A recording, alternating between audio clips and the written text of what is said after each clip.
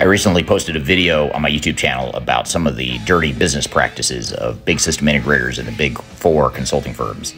After I posted that video, I got this really good comment, or actually a really good example of a person that actually had an experience, a practical use case of some trouble they ran into with the system integrator.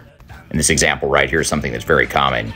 You get a system integrator that comes in and provides a low cost and a low time estimate, basically to tell their customers or their potential customers what they want to hear.